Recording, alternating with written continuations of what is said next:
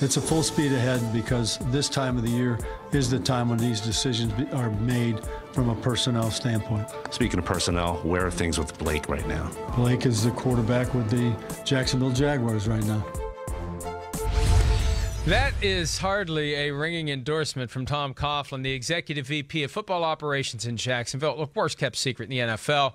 Blake Bortles is about to get whacked by the Jaguars. Most likely he'll be a post-June 1 cut, which means that after June 1, his cap charge will drop for 2019 down to $11.5 million now, $9.3 million next year. They screwed this up last year. Yes, they did. They know it. They could have gone in a bunch of different directions, Chris. They could have gone after Kirk Cousins. They could have gone after Teddy Bridgewater. They could have gone after Tyrod Taylor. Exactly. So many other quarterbacks out there, and they decided to kick the can with Blake Bortles, and it blew up in their faces. Blew up in their face. They're in the worst salary cap situation out of any team in the NFL right now. I mean, yeah, I just will never understand what they were thinking with that contract with Blake Bortles. I understand he had just led them to the AFC Championship game, but certainly they were watching the same film I was and weren't going, wow, we're here because of Blake Bortles. I mean, that was a historic year by their defense.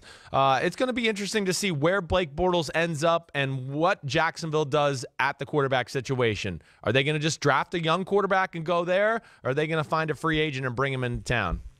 Nick Foles continues to make the most sense. Yeah. The question is, will the Eagles use the franchise tag on him and then try to trade him, or will he hit the open market? But John DeFilippo is there as the offensive coordinator. He's got that history with Foles.